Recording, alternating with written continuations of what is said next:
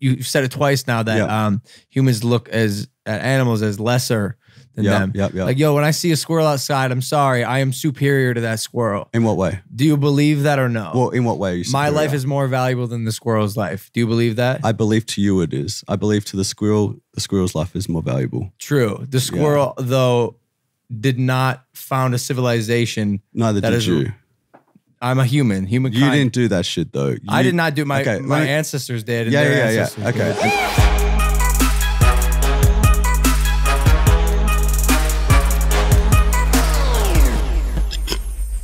What was that? Did you just bark? Yeah, you all right? Now, what was that? I do want to. It sounded like Pearl. The word is this, and we don't use this word much in society anymore, but it's called a belch. It's a burp that has a very long reach. That's incredible. Yeah. Welcome back to Impaulsive, by the way. Oh, shit. The #1 podcast. We're in doing this. The world. Oh, yo, I came up with this thing. What do you got? I think I should say that cooler from now on. Welcome back to Impaulsive, the #1 podcast in the world. Thank you guys for listening, watching, subscribing. Incredible. Wherever you do so, YouTube, iTunes, Spotify. I don't really give a fuck. As long as you're watching, hit that button. That subscribe button. Leave your feedback. We love hearing it.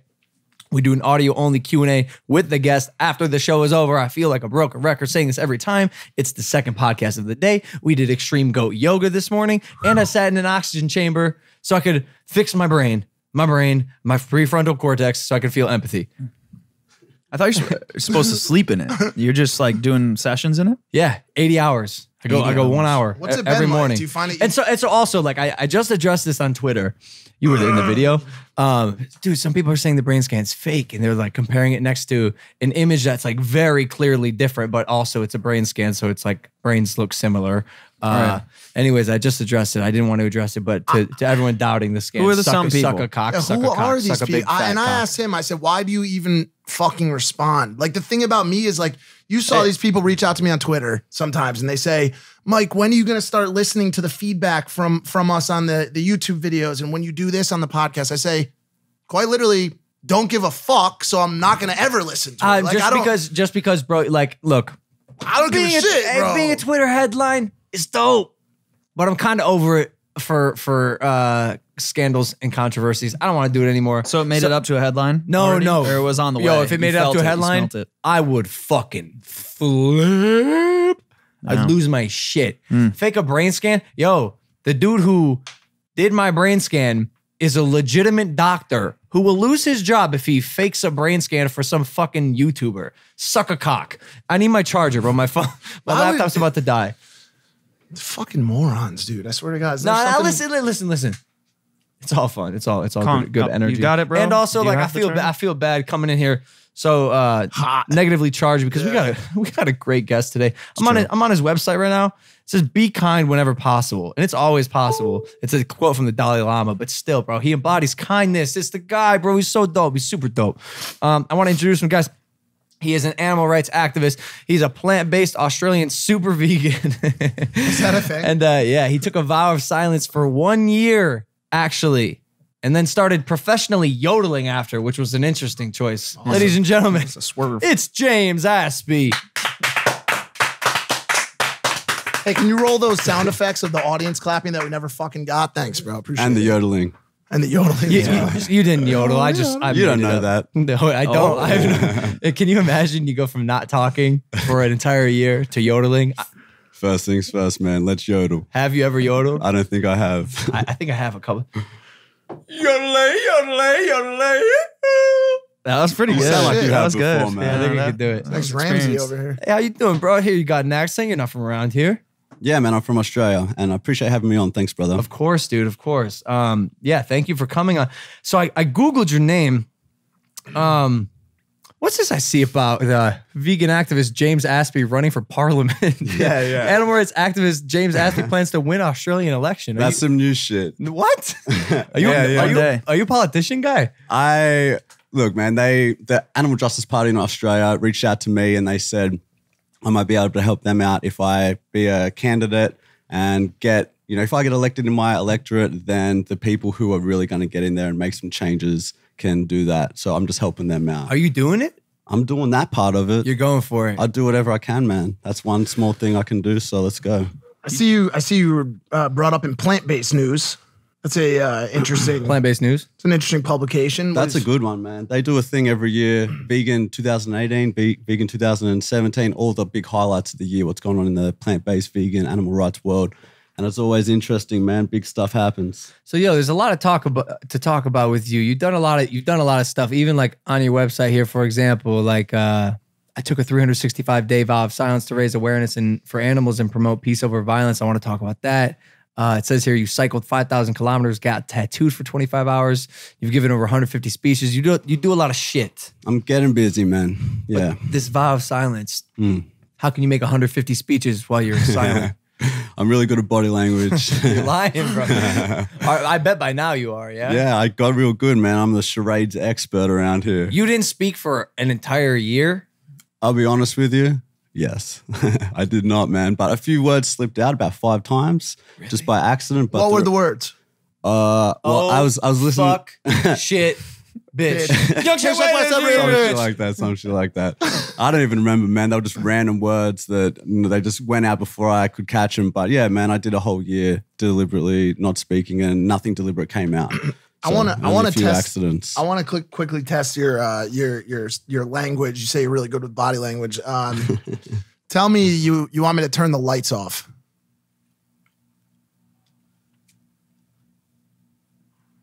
That's pretty good. Something That's like that, pretty man. good. That is dude. great. Wait, this is a fun game. That's pretty good. How do you ask a girl if she's down to smash? That's kind of Wait, dope. that looked like you were that trying to shit? have sex with a baby. To be quite honest with you, It's not a perfect science, man. okay. I see. No, I see what's going on. not. Here. It's really not a perfect He science. didn't label the 200 arrests that took place on the tour. No, but that's. I mean, You can't put it all on the side, man. Whenever I'm sick and I can't speak and my voice is not up to par, I'm not gonna lie, dude. I feel powerless. I feel like I can't do anything. Well, that was the point, man, because the animals who I was doing a vow of silence for, they're basically voiceless as well. I mean, actually not so much because they have a voice. They're speaking in their own languages. A pig, for example, as you guys probably know, you hear all them grunts. With their body language included and the sounds they make, they saying 80 different things that we're aware of. So they're speaking, but the problem is it's falling on deaf ears. Their screams, their cries. We don't actually hear it. We don't pay attention to it because we view them as so much less than us that it just doesn't really register that it's something we should actually care about. And that's due to a lot of conditioning and brainwashing for us to believe in this form of discrimination that some lives matter more than others. So not to disagree with you, and I don't want this to be taken out of context or the wrong way, but there's a lot of people, especially I know where I came from, the flyover states, middle America, who would argue that pigs are indeed less than us. You would testify otherwise? Well, I mean, in many ways, look at what we've done, man. We're very sophisticated and we're an incredible species, one of millions though. And what we have in common is what I'm talking about. We all have a heart, we all have a brain, we all feel pain, suffer, want to live, don't want to die. If I stab you in the throat, it feels the same as if I stab a dog or a dolphin or a whale or a pig in the throat. So yeah, in some ways, of course, we're superior. And in some ways, different animals are superior when it comes to, different things in the way how they can communicate over miles or the way that they can find a position in the world that they return to after years of not being there in just different ways. So, but obviously, yeah, what we do is incredible, but it doesn't justify us enslaving them, breeding them into existence for the sole purpose of killing them so we can harvest the meat from their bodies or their eggs or their milk. Is there any world that you see that as being an okay thing to do? In a world where it's necessary. And I wouldn't say that it's okay. I would say a necessary evil, it ain't good, but it's necessary. But we're not cavemen anymore. We've evolved to a point where we no longer need to kill and eat other beings to survive and thrive. We've got the science behind us. We've got the technology behind us. We've got the access to these delicious plant-based foods. right here. So, and it goes further than that. Now we can get meat that is made from plants that tastes the same, that's healthier, better for the planet. No one needed to get their throat slit for that. You had those Impossible burgers. Yeah, I love the burgers, man. And they got Impossible 2.0 now, which is supposed to be even better. Motherfucker. We actually had them. It's impossible. We all had them here. That Yeah. brand, that What'd you brand think is- of that? They're great. They're great. good, They're man. fantastic. Evan here, who hates alternative burgers, when he bit it, he had no idea. I was You don't eating even know them, the I was eating difference. them left and right. Yeah, they're good, man. I have a question for you. I think a lot of times we bring guests on the show that are radically right or left or radically vegan or not vegan. Yeah. And I try to remain somewhat in the middle. And so my question, I guess one of my questions to you is there a step we can take as a society before we try to take this large leap of turning people vegan or getting people to live this plant-based diet? I, for one, believe there's large steps we can take in the humane slaughter practice. Okay. And I think we're not doing enough. And I hope it gets better, but I've seen some horror stories coming out of slaughterhouses in America, just absolutely terrible. And do you think that there's more credibility or warrant in a movement to kind of change that than to get people to start eating plants only? Because it's such a leap. It seems like such a leap, and I totally understand that because for 26 years of my life, I was eating just as much meat as anybody. You sick fuck. I know, I'm a fucking monster, man. I know. But I think that what you're asking for is something that can't exist. A humane way to enslave, a humane Holocaust, a humane murder. I don't think those things exist. So I don't think you can use the word humane, which means to show compassion, when we're talking about taking the lives of sentient beings who do not want to die. So I don't think that's a good way to do it. Is that an approach? Is that a step we can take to reduce their suffering on the way to abolishing animal slavery? Potentially, yes. That just purely in terms of strategy, that could be one route to take. It seems like a very big deal for people to go vegan overnight. Okay, so why don't you try taking this step and going vegetarian first? Or maybe in the meantime, we can make bigger cages or kill them in a way that they don't feel it as much. But a lesser of two evils is still evil, man. And we shouldn't be looking for the right way to do the wrong thing. So I think that although that's a possibility, something we could work towards, ultimately the goal should be, let's end the Holocaust. Let's end the animal Holocaust. Let's end all animal slavery. I don't think we should be doing this thing. Like I said, it comes back to necessity. When we know that we can get every single essential nutrient we need from a plant-based diet and a B12 supplement, and that's all we need to get it all. You think that's realistic? I do, man. I think it's actually the only realistic way to go, because currently we're wasting 16 times more land, 13 times more water, 11 times more oil. We're producing 50 times more greenhouse gas emissions. We are killing ourselves. 1 in 4 people die in a heart disease. The number one killer, the only diet proven to reverse heart disease in the majority of patients, is a plant-based diet. People are getting diabetes, they're getting different cancers, all these things where it's the only way forward, I believe. And, that's just not just me saying that. That's United Nations. That's some of the largest environmental protection organizations on the planet. So I think that if we want to move forward, this is going to be the way to do it. Do I think everybody's going to go vegan overnight? Nah, I didn't even do that. Most vegans went vegetarian first or did something or took some steps. But we can all take some steps, and we have an obligation, a moral obligation to do better once we know better. Most people don't know better. They think they need to eat animals to survive. They think that they're not going to be able to enjoy vegan food. They have no idea what to cook. They think they can't afford it. But all of those things, there's a way, and it's cheaper and healthier and easier. And the millions of recipes at our fingertips. So I think you say very cheaper, cheap. cheaper and easier were two that stuck out to me. That could not be more false. To us. And No. I mean, you could lead this one, and I'm sure. I'm just saying, it's not cheaper. Well, it's definitely not. Let me easier. explain what I mean. I mean. Okay, so aside from the fact that you're probably going to be able to do more days at work and have less sick days, you're probably going to not have to be on the table getting your chest cut open and have surgeries and pay for all these medical bills because you're reducing your chances of getting many diseases. Okay. All that. But aside from that, it's totally aside from that. I see what you're doing. Yeah, that's just an added point. Well, I also think too from a cost perspective that we live with a chef. She's cooking high-end vegan meals. Like on a baseline, beans and rice, like brown rice, quinoa, like the things that give you all your essential aminos and nutrients, extremely cheap. Sweet potatoes, oats. I could be coerced to give you cheaper. I will never admit easier. All right. Ever. And mind you, Spencer's a vegan. So it's like the non-vegans versus vegans right now. And by the way, I used to be vegan. Andre's a vegan too. I used to be vegan. I did 4 months last year, in the first month of this year. Well, 26 days. Yeah. I did it with good stuff. Well. Yeah, with the house went vegan. Cool. Joe, for the month. Pulling up some stats on that just real quick. For 4 months of you being vegan, you saved 132,000 gallons of water, 3,600 square feet of forest, 120 animal lives, and 2,400 pounds of CO2. For how long was that? For 4 months. For 4 months. I have so many questions. I'm gonna try to keep them in line with the conversation. I guess one of them I've talked to Spencer a lot about is I think there are a lot of people out there who automatically see vegan research and they say, no, that's not true. No, that's not true. I have a very different approach. My response is, I don't know if I believe that. I don't know if I believe that yet. Because the thing about veganism, and it is, even if it's been around for 30 years, is 40, 50, 100, as far as I'm concerned, the research on it and the true wave that we're on right now has been around for 10 years. You know what I'm saying? Sure. It's a new thing. People just started talking about it, just started really, really digging into it.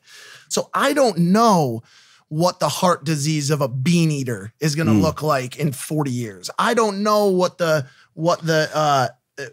heart disease of just a rice and starch and bean and potato eater is going to look like, you know? And so I am wide open to listening to the argument, but I'm also very reluctant to just trade over on it. Of course. And I instead want to rely on just what I've found, which is an incredibly inconvenient diet that I can never find a place to eat. If I'm at an airport and I'm eating vegan, I'm just going to eat a granola bar because that's all I got. That's it. Airports can be challenging. All right. That could be pretty expensive unless you want to just eat, bodega beans and rice.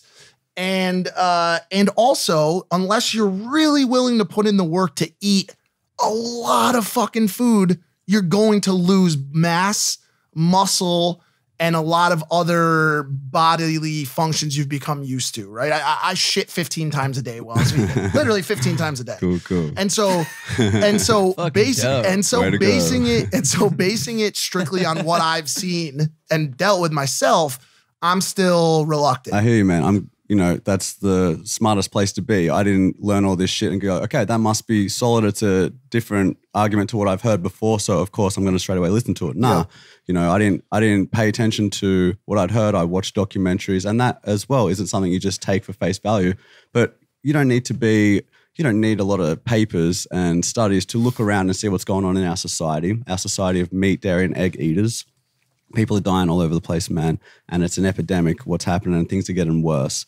What we have in terms of studies is the Blue Zone studies, which have been going for a very long time. The largest study ever conducted on the relationship between nutrition and disease, which is the China study, which spanned for decades, which included thousands and thousands of participants. The bottom line of that study was that the optimal amount of animal products in the human diet is 0.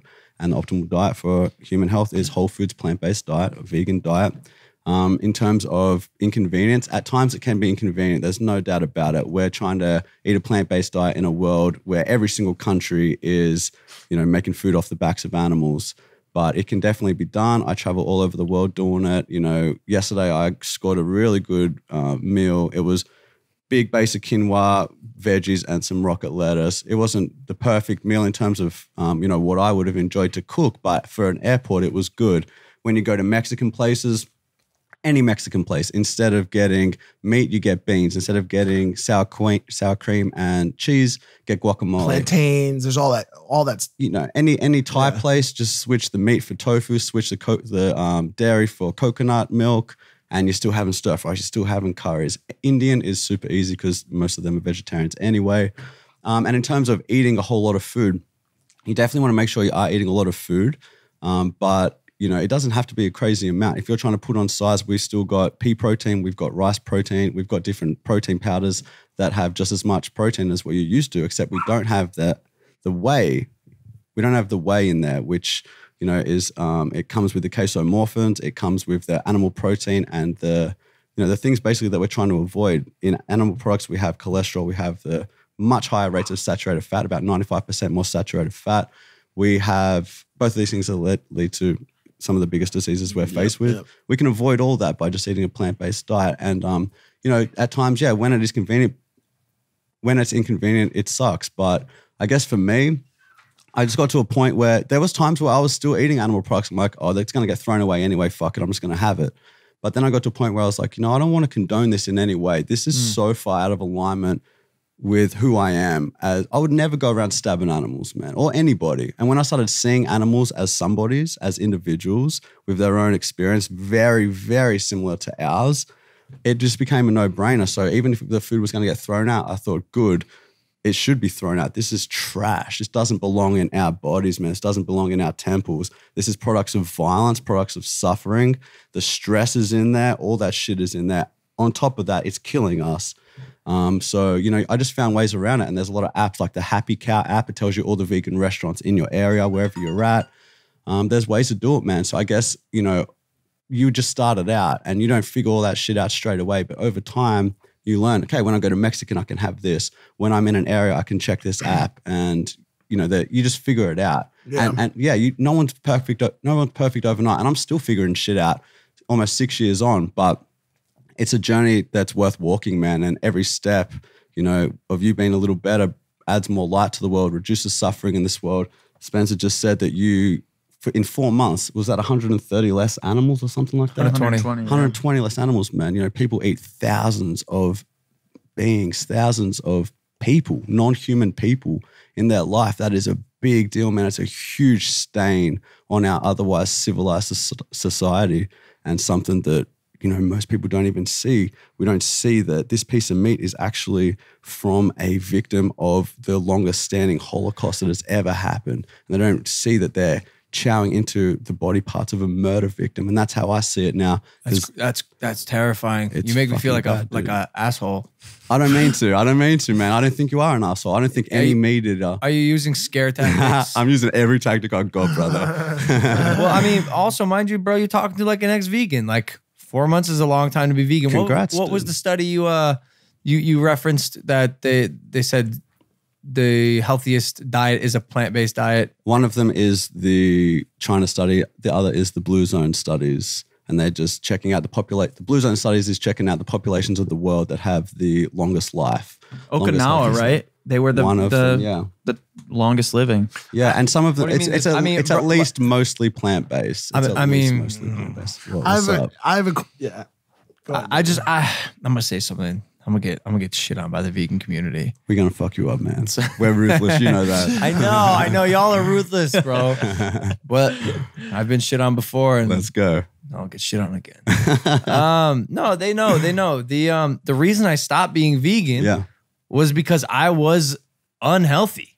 Tell me. I was unhealthy. I was the lightest I had been since I intentionally cut weight for this movie I did called The Thinning, where I was yoked out of my fucking mind. I did like a week juice cleanse, and I was 182. I was 182 pounds when I shot this movie. Had to literally just pick my legs up out of bed to move. I had no strength.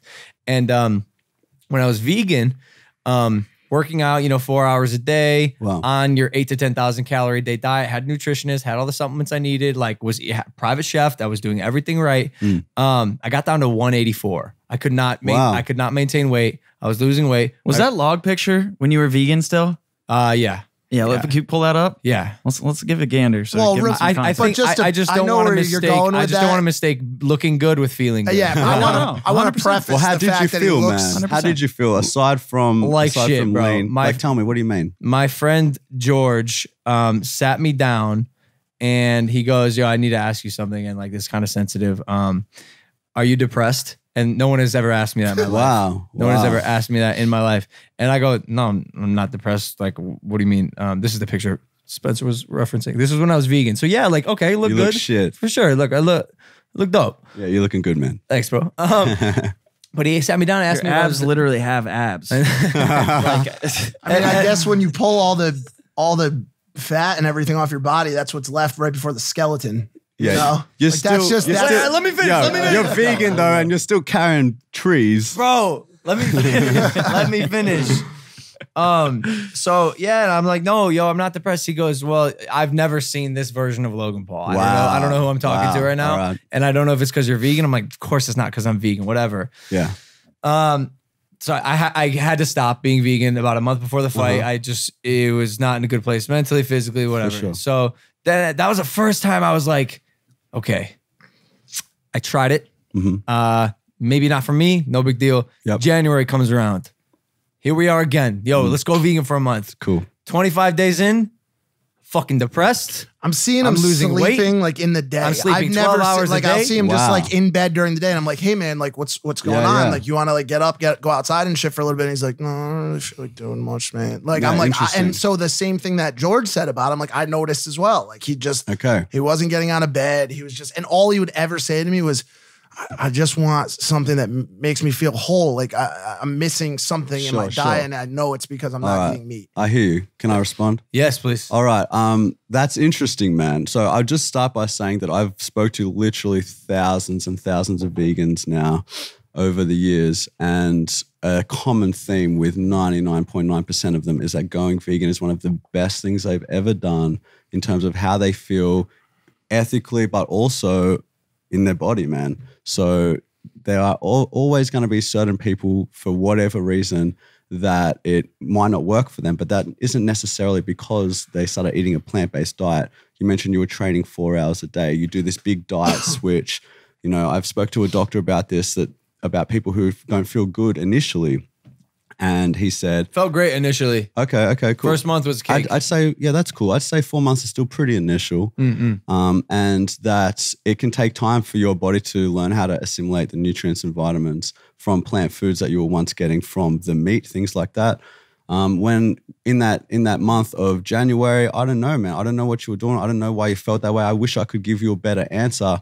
All that I can say, though, is that meat is like an addiction. And, you know, when you come off drugs or any addiction, there can be feelings of not feeling whole or not feeling, you know, whatever. You've been eating this way your entire life, and you start trying to eat a different way. It can be cravings. It can be the literal chemicals and hormones and shit like that is in the food today, no doubt about it. So I don't know if it was maybe something a little more like that, but all I know is this, that there are millions and millions of vegans, including high-level athletes, world record-holding strongman, Mr. Universe of a few years ago, UFC fighters, NFL players. Not many UFC fighters. Not many NFL There's still players. some, though. There's one or two. Nah, well, whatever it is, there's not that many vegans out there. So comparatively, to have a small amount of the population that are vegan who are also, some of them, becoming world record holding strongmen or elite athletes in some of the most physically demanding sports, I think that's saying something.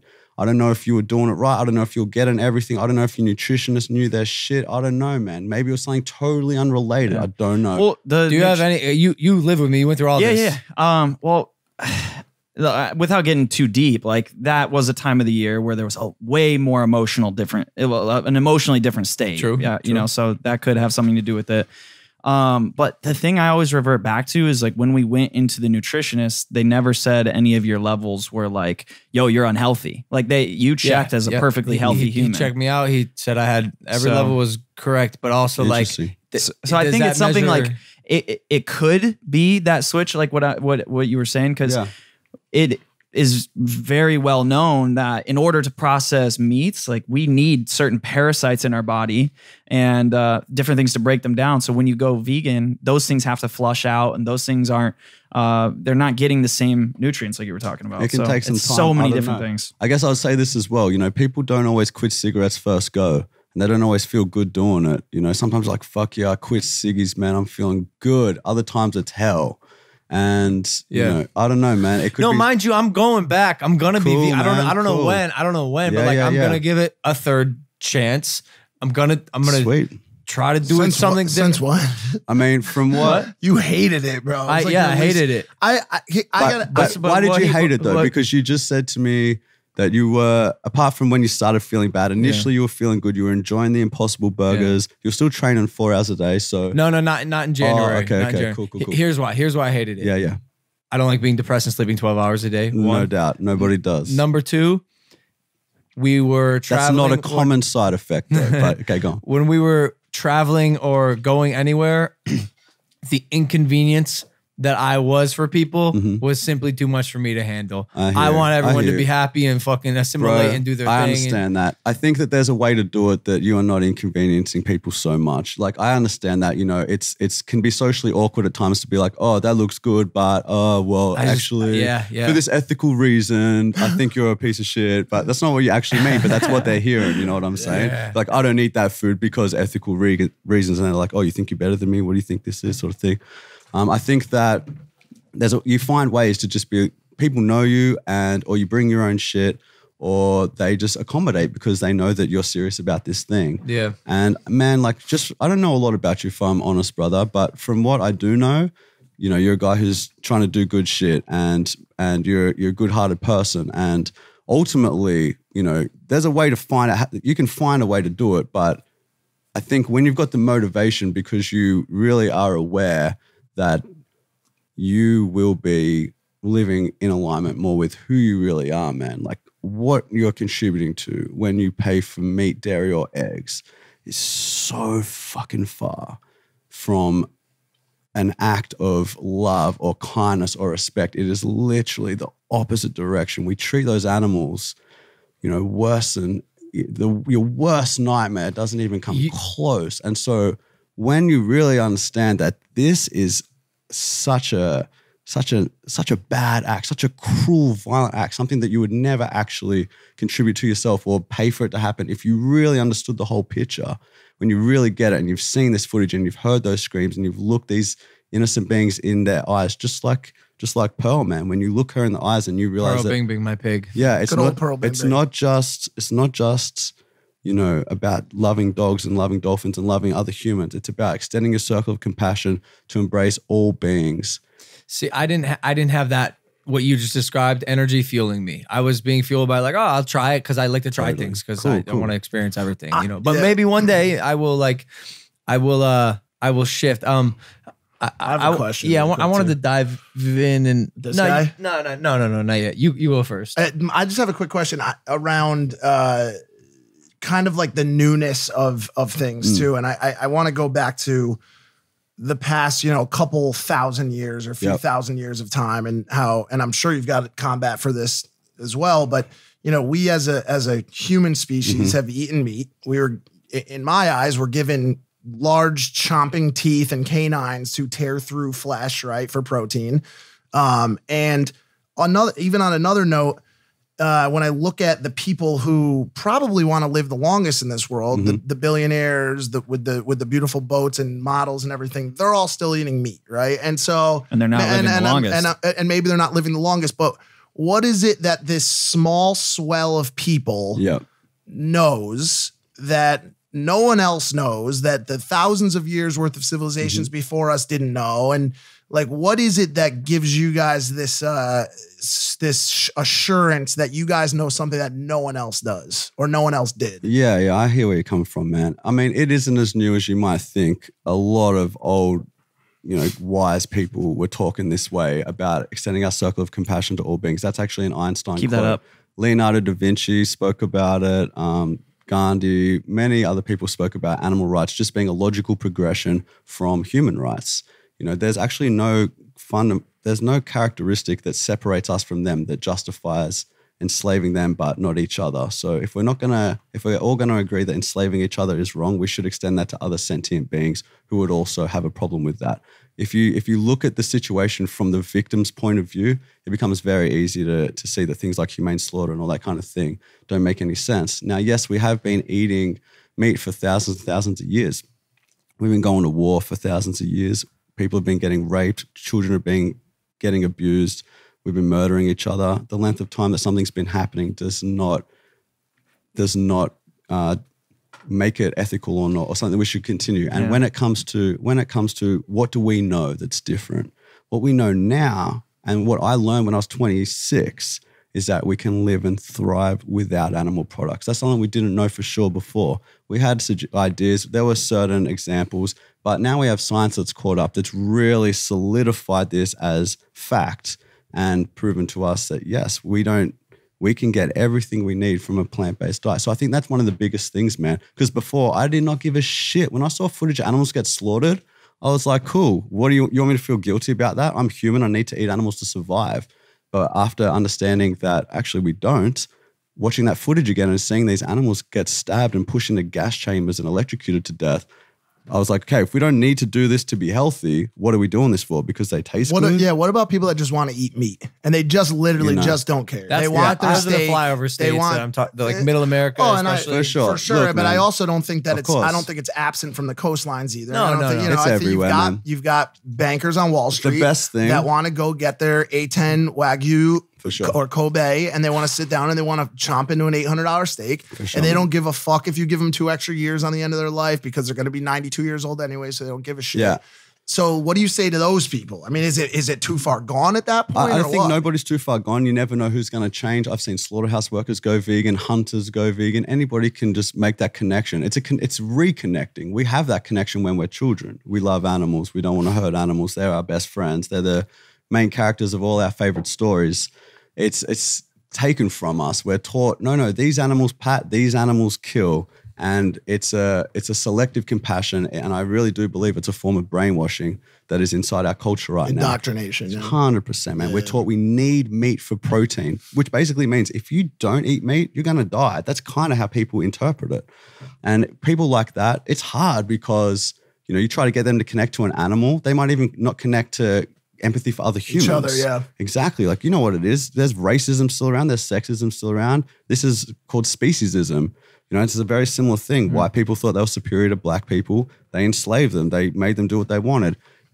Men did the same with women, and humans do the same with many other species. What do you do about it? I just hope that, where we're going environmentally, from what I've heard, if you believe the United Nations and these big environmental organizations, they're saying that we have to do this. We have to go plant-based. And luckily, don't worry, you can still have meat. We just got vegan meat. Tastes the same. You're not even going to notice a difference. We'll put it in the meat section for you. And I guess that's what they're going to end up just eating. Can I actually convince this person, no, you are vegan at heart. Ethically, this is what you should do to live in alignment with who you are. And you're going to feel so much better. It's the right thing for you to do. I'm probably not going to be able to convince them that way. Maybe not the health way either. So I hope that just the food, just overtakes, and it just doesn't make sense for people. You've got meat that is a corpse from an animal who suffered and screamed, that destroys the planet, that kills our health. And then you've got this plant-based meat that tastes the same, looks the same, smells the same, is at least comparably priced, potentially even cheaper, better for the environment. Why would people still choose this other one if it's right there? And that's what we're starting to see now, this big influx of plant-based products that are it just would make more sense to choose them for everybody, even those people who are so obsessed with meat. We're also working on plant-based, cell-grown meat. Now, I was going to go there eventually, but you just hit it. And I think that is the solution. So I spent time over 2 summers ago with one of the leading cell growth experts on creating meat in laboratories. And so I have this conversation with you openly and for almost for fun, because I think that within the next 10 to 20 years, we're going to have this solved through laboratory grown meat. Me too, man. And look, I think that that's good and bad. Like, I'm so happy about that for all we kill 8 billion animals every day. Yeah. It's 74 billion land animals a year and 2.7 trillion sea animals a year. They feel pain too, all those animals. They're just in the water. Did you say 2.7 trillion? Yeah, man. That's a lot. Yeah. Holy fuck. That's an estimate. You know how many sharks it is a year? There's just a fun fact on a specific animal. Yeah, it's scary. 100 million. Right. Which is crazy when I first heard that. A lot of it's for shark fin soup. Yeah. So that's the sad part about and bycatch. Bycatch from salmon and tuna and things like that. I'm so stoked on lab grown meat, man. That is going to change the game. And I couldn't be more happy about it. I couldn't support it more. If we can get meat that is exactly steak, but no one had to die and suffer from it, fuck yeah, let's go. That's tight, bro. That's the crazy shit. But what I really want also is people to connect, man, to reconnect to their compassion for other beings, even if they look different. Because I think that's a really big missing piece of our culture right now, where we look at them as less than us, even though they're not necessarily in the ways that matter. And I think that this can be also the start of discrimination in other areas. Like imagine if you're born into a family that teaches you that we don't even take honey from bees because that's their food. And we don't take the milk from the cows because that's for the calves, that's for the baby cows. And we respect all animals. And you're born into this. How much harder is it going to be for you to grow up and be racist when you already see beings that look so different from you as your equal on many levels? It's going to be a lot harder. There's big studies coming out right now that are showing that the first disconnect, the true disconnect, is knowing that the dog you pet and the pig you eat. Because if you go to the other side of the earth, that's the opposite. You can eat the dog, can't eat the pig. So it's like that's two different viewpoints, and you're growing up, you're going to meet somewhere and realize that you're fighting. There's two fighting ideals there. That's very interesting. Yeah, that's interesting. That's very interesting. And I wonder how that affects. Because like we see social media influencers all the time posting videos of dogs being killed. Yeah. But then you go over there and dogs are infesting the streets, and the only way they can do that is to kill them. And they're throwing them in like boiling pots. Like it's disgusting.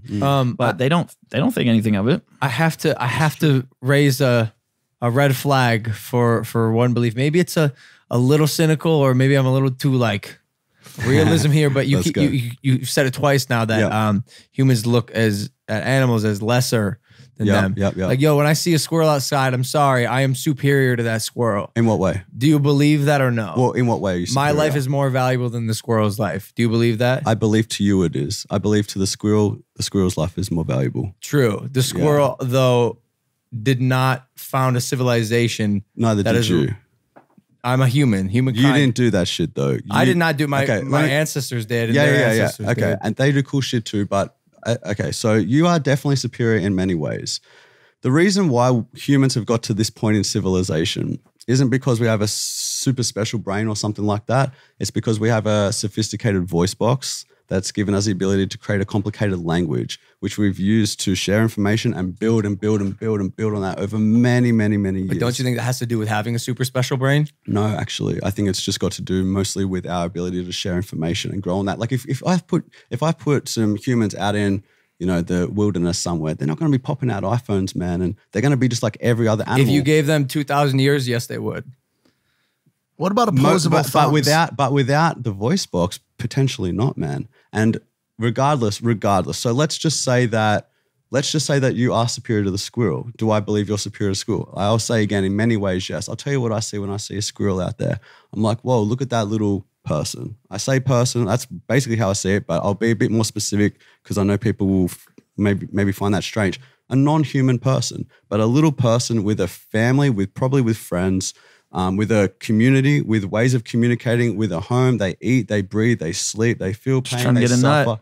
That's right, man. They're trying to get a nut too. No doubt. We share something in common. We got it all, man. They're just our dog. They're our fam too, bro. They're our extended fam. They're our cousins in feather, scales, wings, and fur. I see them as part of the fam. And I didn't see that before. I just was like, I didn't give a shit about them. I didn't think twice about them. They're out there having fun. They're out there having stress. That's mad fucking noble. But I hope if there was ever a scenario where someone held me and a squirrel hostage and he said, I'm going to kill one of these people, you say, please kill the squirrel instead of Logan. Logan, I would do that for you, man. Thanks. But let me tell you why. Because you had him on your podcast. Damn and right. It's the #1 podcast in the world. That's the reason why. Let me tell you, man. It's because I understand your experience more. And so I will. Well, I'm a human, man. You're a human. Any human has experienced more. Yeah, well, we're all animals, though. We all are animals. Yeah. You're a human animal. That's a squirrel animal. We're all animals. Yeah. So let's say it from a bigger picture here. If we had a squirrel and Hitler, I'm saving the squirrel. I'm not always going to save the human. Damn. Yeah, it's Respect. still a preference. Yeah, that squirrel's lit. Yeah, that squirrel's killing it. What about people that? Okay.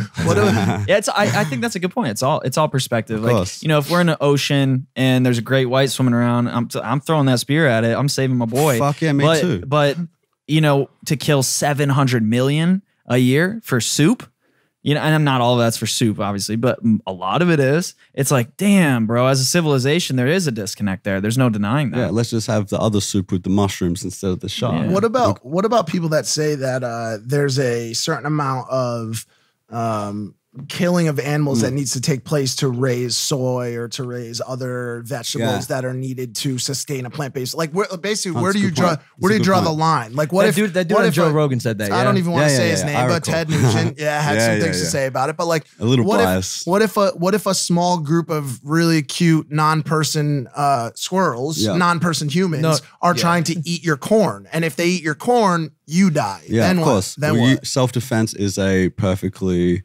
reasonable response. And you obviously do whatever you can do by causing the least amount of harm as practically possible. That's all veganism is.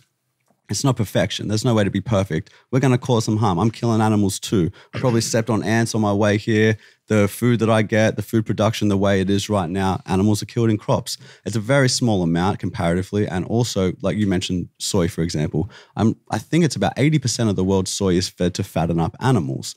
So what we're doing is we're growing all this food. We're giving it to animals. We give them up to 15 times more food than what we can take from them. So we feed them, then we get back this tiny little bit of food. So that means we're wasting a shitload of food and resources and land and everything else. We are having all these accidental crop deaths times 15, plus we're slaughtering the animals. So we can't be perfect. And I think what will happen is, as plant-based, as a vegan ethic starts to take hold more and more and more, what we'll see is we're trying to figure that shit out too. I don't want crop deaths, man. Let's figure out some better machines so we're not killing these little mice and whatever. But until we have a better option, we do what veganism is. We cause the least amount of harm as practically possible. Now, no one's perfect, man. I got on a plane to be here. I know that causes some environmental shit. I get in a car. I've got an iPhone. I do my best though, but by such a long way, easily, the worst thing that any of us are contributing to in terms of suffering and in terms of environmental is consuming meat, dairy, or eggs by far. So I think the smartest thing to do is to look at, okay, what's the biggest thing we're contributing to and can we eliminate that? And that 100%, yes, we can. And then we go to the next thing. Okay, let's use some less plastic. Let's do this and that. But even plastic, that's a big fucking deal. But comparatively to meat, dairy, and eggs, consuming that shit, supporting that shit, creating a demand for that, doesn't even come close. That is by far the worst thing in regards to violence, suffering, environmental destruction, and also our own health shit. What about really quickly? What about the cheese and eggs? The meat, that's a good question. I think I know your answers, but I want to hear it.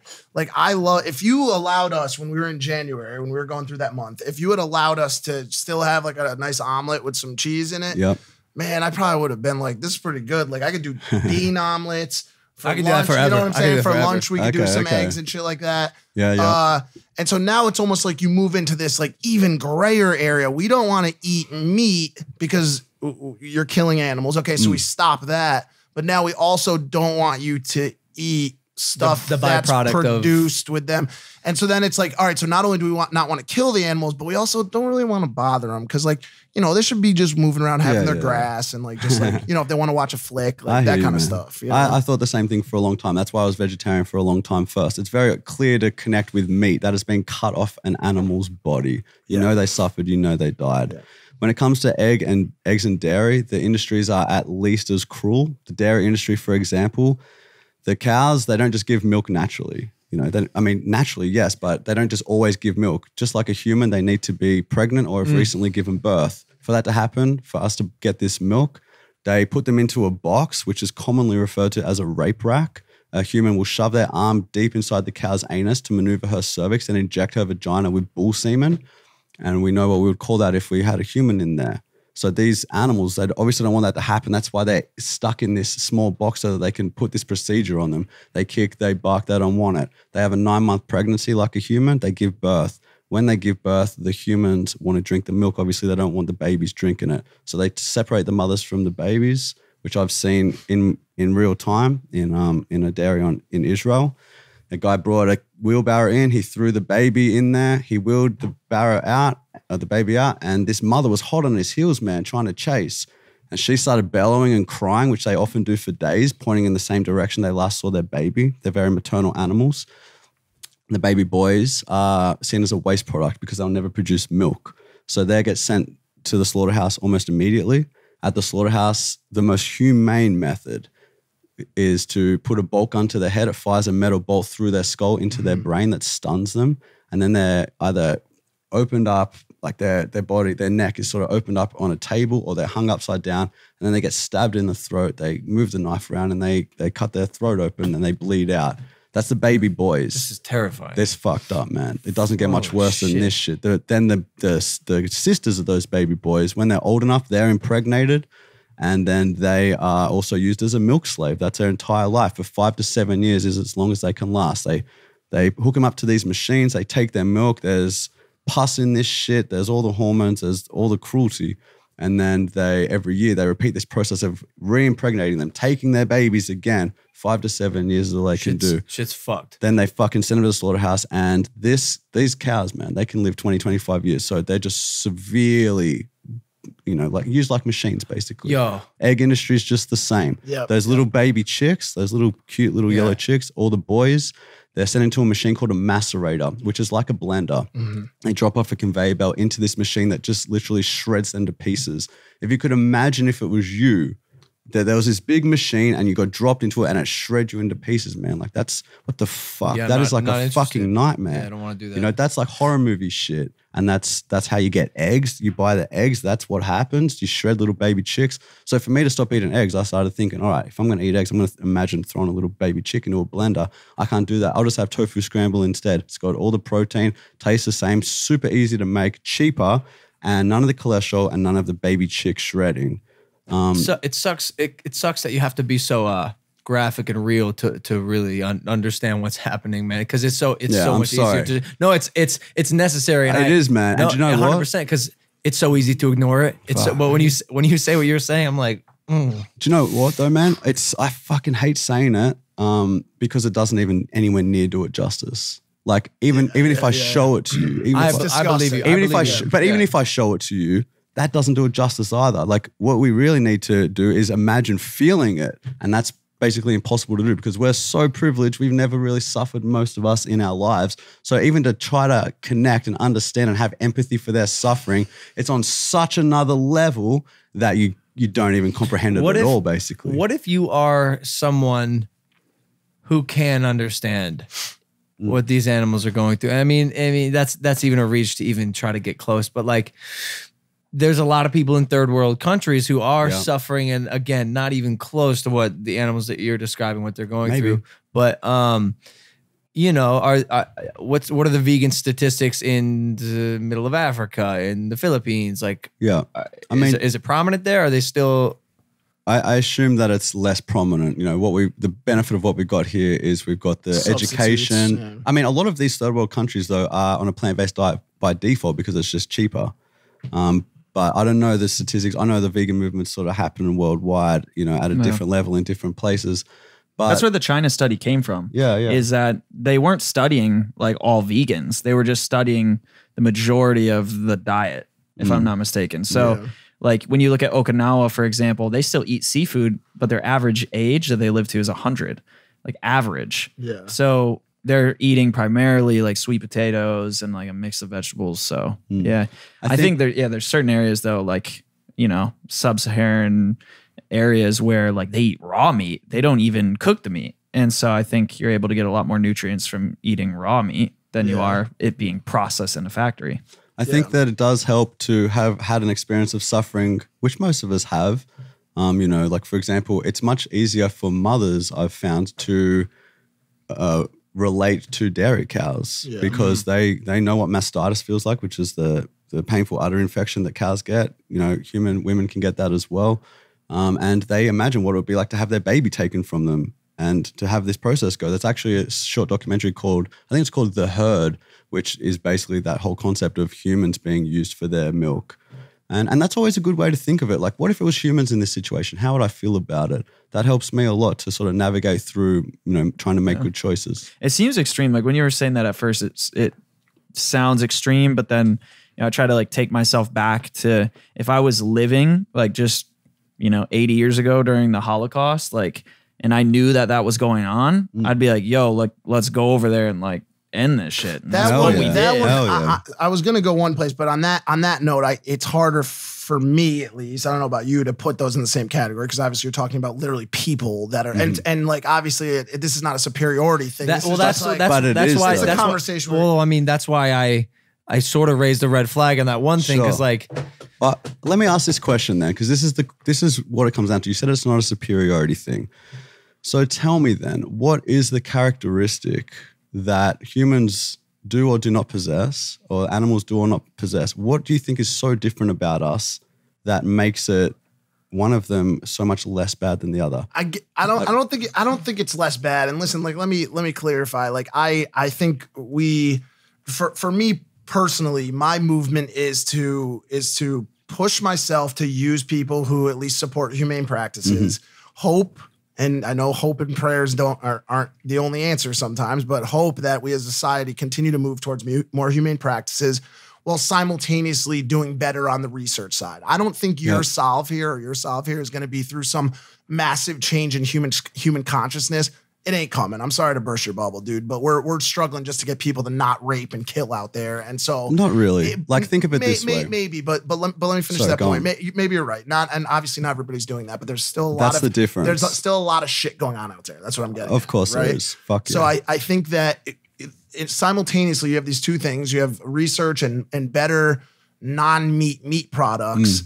Happening at the same time as this other thing. And I think that's where we get there. I just don't know that you'll ever see this like true consciousness shift. It'll be many different ways up the mountain, and I'm working with all of them, because they all, whatever helps. But you said people still raping and murdering. They are, man, but you're not. And neither are you, bro. And most people are not. They already agree that shit is fucked and we don't want that in our society. Most people are paying for animals to be raped. They're paying for animals to be murdered. Almost everybody's paying for that. So that's one thing that we could easily just be like, oh, you know what we could eliminate? A fucking shitload of animal rape and animal murder like that if we all just did what vegans are already doing, which really isn't very hard. Yeah. I got one more quote I wanted to say based on what you just said. It is Captain Paul Watson of Sea Shepherd. And he said, something like this, he said, if you want to know where you would have stood during the civil rights movement, on slavery, don't ask yourself where you stand on slavery today. Ask yourself where you stand on the animal rights movement. That's fucked up, dude. You can't say that. By the way, that dude. Paul said it. By the way, that dude is the man. I've spent quite a bit of time with him. He is fucking incredible and one of the biggest animal rights activists in the world. Like absolutely incredible. Like he goes and actually hunts people who hunt animals. Yeah, like that's tight. I would love to do that. We talked about that with that shit. What I would love to hunt poachers, dude. We should link up with him potentially. Have you heard of this guy? No, he's the one with the Japanese people and the Chinese people that illegally whale. Like they kill whales. Oh, yes. The Sea Shepherd He'll is go the guy board their boat and literally like shut them down. Bro, that's intense. Mind-blowing. That's awesome. Yo, see, that's the shit I was built for, bro. I was built for that, bro. They kill the whales and then dump them back into the ocean after. Awesome. Yeah, it is cool. But I cannot say how much I disagree with that comparison, that the quote that got us to talk about Well, again, it's because of your own discrimination. So I just ask you again, man, and tell me if you can answer this question. Okay. What is it? What is it about other species that you view as so less? I didn't answer. Yeah, like if you got an answer, I'd love to hear it. Because my answer is the depth of the human mind. Okay, that would be my answer. So what do you mean by that? The ability to dig deep down, find solutions to problems that we as a society face. Look, let me help you. Yeah, okay, cool. Because yes, you're right, but it goes deeper than that. And also like, it's even ridiculous to, I think, dive into this because it's very obvious the human brain is unparalleled when it comes to any form of species on planet Earth. In what way, brother? And what about the humans who don't have that? What about the humans who don't have that ability? Do we think, okay, well, you're not as smart as us. You can't create this shit, this technology or whatever, so you're good, you're fair game. We don't do that. It's just purely based on, no, they're part of the human species. And that's what I'm talking about. It's a form of discrimination. It's called speciesism. You're saying just because if it was that trait that you just said, if it was, no, it's because we have this depth of mind. Not all humans have that. No, it's because we're more intelligent. Not all humans are that intelligent. So it's not those things. When you come down to it, it's because we're human. And just because we're human or just because we're white or just because we're men, they're not good justifications for viewing yourself as, as more superior than others. Now, we are superior in some ways, but the core of it, I'm not saying are we smarter in some ways, and some animals are smarter than some humans. Yeah. What I'm saying is, what trait, there must be a fucking important trait. There's 4. Okay, they must be good then, because what we're talking about is condoning throat slitting, and we're talking about condoning. No. See, that's where I'm gonna have to. I highly disagree. There. Okay, tell me. Like while that comparison in a way is truthful, I do believe it is a bit of a cynical leap to go from there to there. Well, that's how every animal product gets on your plate. Yes, and I hear you. Okay. So what are your characteristics? The graphic scare tactic is it gets old. I'm not trying to do that. I'm just trying to help you connect, man. Like, that's what every animal product you have. That's literally what happened. Let's not say every, because there is responsible butcher. Do you eat honey? That goes on. Do you eat honey? No. Why is honey vegan? Nah, animal products. These two vegans eat honey. Okay, so we can talk about that later. Oh shit, you guys are in trouble, man. Bad vegans. I think, man, that I don't like to say throat slitting so much, but I guess the reason I do that is because you can't have meat without it, or electrocuting or whatever. You can't have dairy from the shop or eggs from the shop without the violence. So, all right, I won't say throat slitting no more if that. No, it doesn't bother. It doesn't bother me. I just I think it's a way to pull on people's emotions I'm really not trying to do that. I'm really trying to just remind you that, hey, you know how bad throat slitting is in our society? Why are we so quick to condone it for other species? And that's just my question that I keep coming back to. What is it about humans? What is it about us? What trait do we possess that is so much more special than other animals? You're saying it's depth of perception and awareness. And all the ancillary, well, if you think about it, ancillary subjects that come along with that, like you said, voice box, the ability speak to. too. No, I understand that, but listen, at the end of the day, you don't have to go too far to pull my strings. I have a lot of feelings, and I hate it, and I think I will continue to turn a blind eye to it, and that's just how I'll continue to live on. Maybe. Because I like eating steak. We'll see, right? Yeah. But back to my biggest point is that I think we just need to continue the research, and there have been tons of other species rights and human rights violations over the course of the past several thousand years that have been solved through research. Some have been solved through conscious shifts, but a lot of them have been solved through research, or a combination of both. Sure. And I think the solve for this is when we're able to put something on someone's plate where they say, this is quite literally as good as what I would have had. Absolutely. As if this animal's throat got slit. On a mass scale. On a mass scale. And readily available. But we don't have to wait for that. You don't have to wait for that. And you also, one other point, you don't have to agree that we are equal. And I'm just saying on some level, we're not equal on every level. I'm just saying our right to live our lives free from exploitation. Plus there's certain animals that are far more advanced than us. Like dolphins, for example, in certain ways. But you can communicate. Some people eat dolphins. Yeah, so it's exactly. And some people eat humans. Some people eat humans for too. sure. And I think as we continue to go on, I think maybe it pains me to say it a little bit. Yeah. And I hate to say it, but I think they may just be a little bit ahead of the curve. Of course. And I hate. Why does that pain you to say I don't know. Because I hate that's true. No, I hate being there, but whatever. That kind of is what it is. And Well, I think once it's you put once you put a ribeye on my plate that I can cut into, and maybe they've fashioned it so it bleeds a little, and it's grown in a lab, whatever, I will hunt every motherfucker that ever slits the throat of a cow for the rest of my life after that. We'll do that together. Okay, like straight up. But as of right now, even the substitutes, they're getting there. I told you. Yo, I agree with you, bro.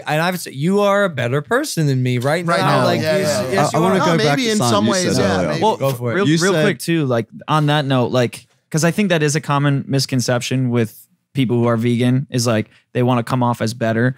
I definitely don't agree with you with that, because maybe I'm more maybe I'm more aware of. Who said that? They want to come off as better. No, no. Some vegans feel that. No, I mean, you just said like you're a better person than me. I think that's true because of. But I'm just saying that a lot of people think on the other note that we're coming across as trying to be better, and it's not that. It's like you're maybe more aware of certain things of health, but you're more aware of things from a creative standpoint, maybe just as a comparison. Okay. So that doesn't make me better. That doesn't make you better. It's more like each person has a different thing that they can bring to the table. Mm-hmm. And so I think like vegans as a community have something new to bring to the table, quite literally. Mm. And there's also freaking annoying vegans like PETA. Yeah, so totally. I think like they do some good shit though. Yeah. But yeah, they also can be annoying as fuck. So yeah.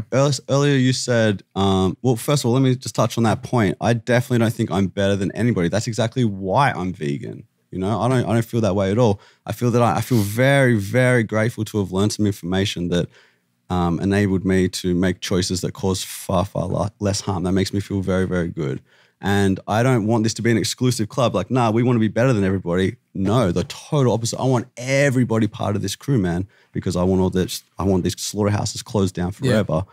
Earlier you said, you made a joke, man. It was just a joke though, but something about you. No, it was chill. It's something about you being like me seeing you as an asshole or whatever. And I just don't, like, not at all.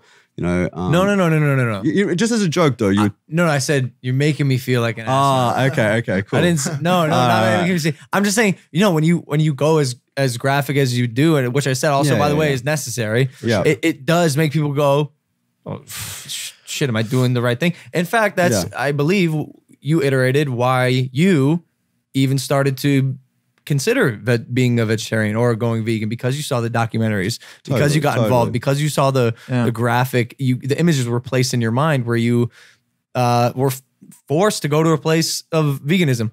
Yeah. I guess what I was just trying to say though is that, you know, I don't judge anybody, man. Like we're all on our own path and you can't help what the information you've got. You can't help the level of empathy you've got. Mine's grown a lot. Like we're all growing. We're all trying to lift each other up and be better. I have a question for you two, just out of curiosity, like genuine curiosity. Do you think that we should show or educate kids in school where meat really comes from and like how it's made, like how their lunch is put on their plate? Do you think that would be? Absolutely, good? Yeah. I don't think. Like, do you remember ever watching a video? No, never. I didn't. I don't think I really found out until I was in my 20s. I don't think there should be a sprinkle of macro thought. I don't think there should be a sprinkle of knowledge that is not available for people to absorb. You know what I'm saying? Including meat. Like the more people know, the better. I think the better the world's going to be. And I think, you know, if I was raised differently, sure, maybe I'd be vegan right now, but I was never, ever shown that, you know, and also like try shit. That's why, like, you know, I'm sitting here and I'm kind of contesting you because I know like a lot of people are iffy about veganism. Try everything once. Go for it. See if it works for you. It's fucking dope. It's great for a lot of people. It's changed a lot of fucking lives. It's sick. Yeah. I'm gonna go back. I said it. I'm gonna go back. Yeah. I was just iterating my experiences. You know. Yeah. One of the things that I thought was really crazy. My mom was a nurse forever, and my dad's super involved in medical devices. And I've talked to a bunch of people in the medical space that as soon as they open someone's chest or they open their heart for like heart surgery, they can tell if that person eats meat or doesn't because of the arteries. Yeah. So like you pulled up, you know, we were talking earlier, you pulled up Rockefeller. Mm-hmm. He had 6 heart transplants. Holy shit. He had 6 different hearts? Yeah. That's crazy. He lived till he was 101. So you ran through 6 hearts. I mean, that's something like the average person can't afford to live. Yeah. I think you're gonna find exceptions, and I think you're my grandfather died at 96 years old or whatever, and he ate bacon and eggs every single day with his friends. Yep, and so happens it's like with smokers too. It does, and I think. And by the way,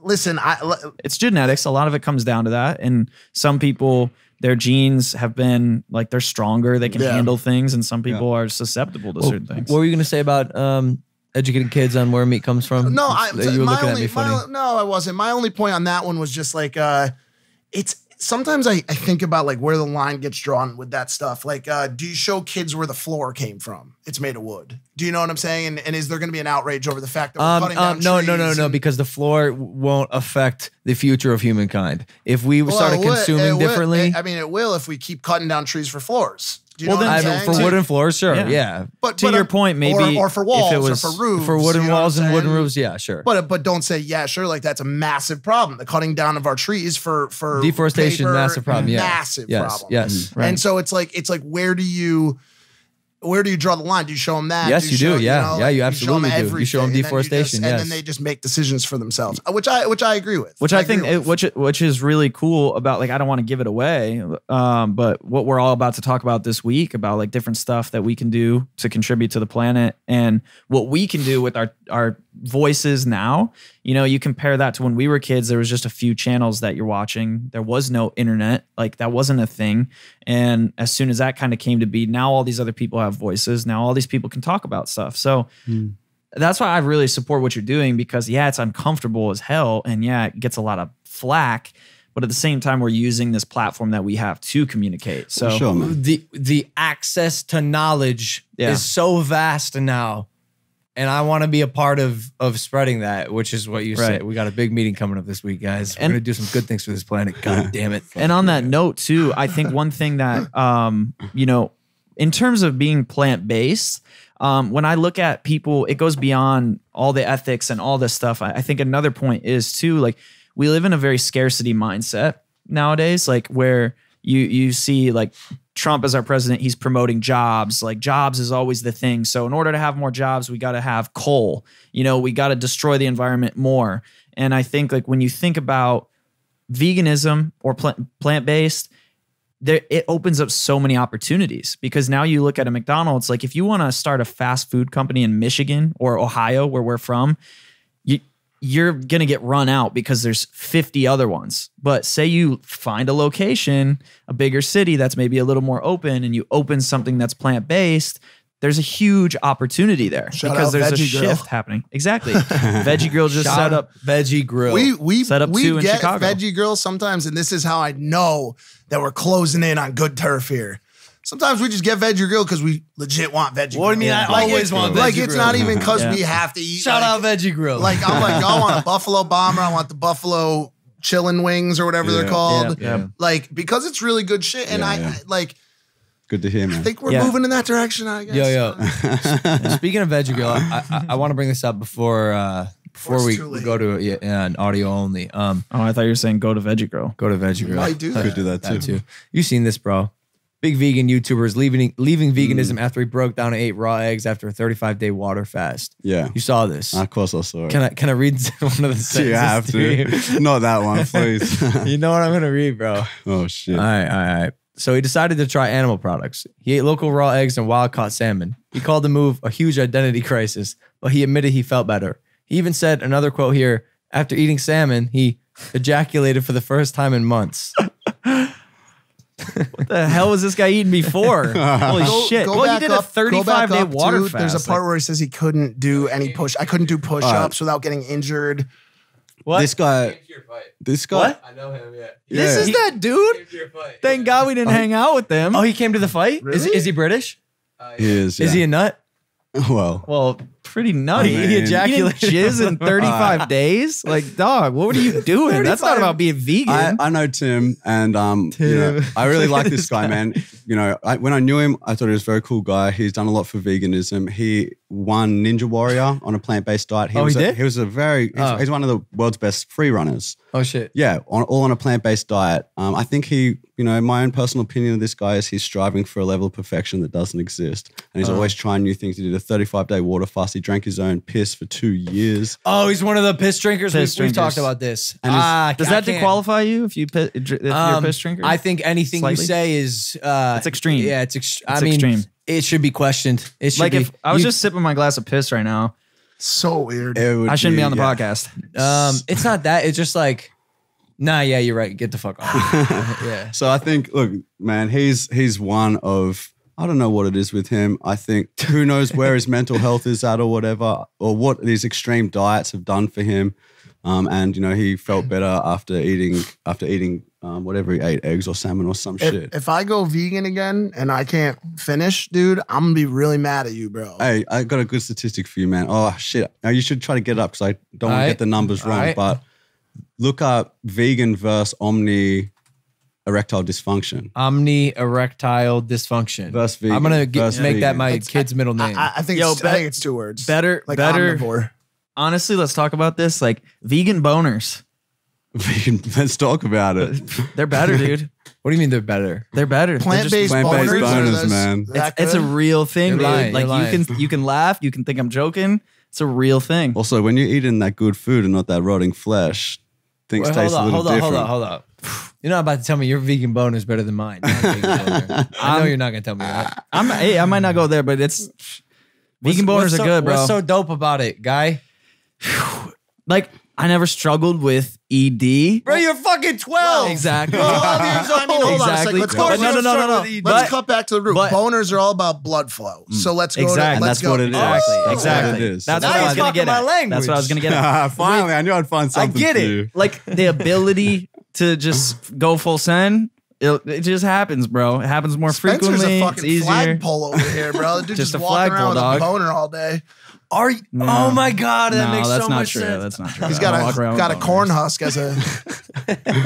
Yeah, I don't know the statistics, man, but I just know. Bro. Oh, you got it? Vegetables are the best way to not only prevent ED, but the heart disease. Yeah. There's a lot of stats in this paragraph here. But cool. Well, people can look that shit up, but basically you stay hard longer, more years if you're eating a plant-based diet. Damn. I know. But no, you're going back there anyway. It's all good. So like it's lit if you want to live to 150 LP, but do you want to get boners at 150? Oh yeah. That's what I'm saying, dog. Boners That's are what?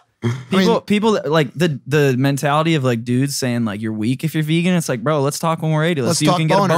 Let's talk boners. Well, I mean, technically anybody can get a boner at 80 nowadays. They just gotta pop a pill. Okay, 120. Let's talk boners. No, literally any age. You just take a pill and you got a fucking boner. That's nothing nowadays. That's true. Like a real boner, no pills. Question for you, because you're Australia, right? Yeah, obviously. Speaking of boners, have you ever been scared that you might fall off the side of the flat Earth? I was wondering if you guys would bring this up. It's just the end of the podcast. I got to ask because you're right fucking there. Right Am now. I? Yeah. I've never worried about it before. I've never swam out that far. How far a swim is it? Something to think about. Yeah, something to think about. I'll keep it in mind. We can talk about it more later. Hey, listen, I want to go to an audio only Q&A. All right. I want to ask you a little bit about PETA. Yeah. And Steve Irwin. We can't do this on video. It's going to be a juicy conversation. We're going to do it in the audio only Q&A. James, thank you for joining us, bro, for reals, and educating about us about your vegan life. My pleasure, man. Thanks so much for having me on. I really appreciate being able to talk about this. Thank you. Of course, dude. Where can they find you on social? At James Aspey on Instagram, James Aspey on Facebook, James and Carly on YouTube. Fucking incredible. And how do you say that without using words? Like, that's when I get my pen and paper out, man. Okay, we love you guys. Hit that subscribe button. We're going to audio only, iTunes, Spotify. Right now, we're going to get juicy. I love you guys. Leave your feedback below. Take it easy. Peace. And during this time as well, when I had cancer and I was on this chemotherapy and shit, they told me I was, maybe I was going to die. Very good chance I was going to die, and that I wasn't allowed to drink or anything like this. So I just started taking heaps of pills, heaps of eckies, heaps of speed and a fair bit of coke, smoking weed all day, every day, and just fucking going hard, man, because I thought I was going to die.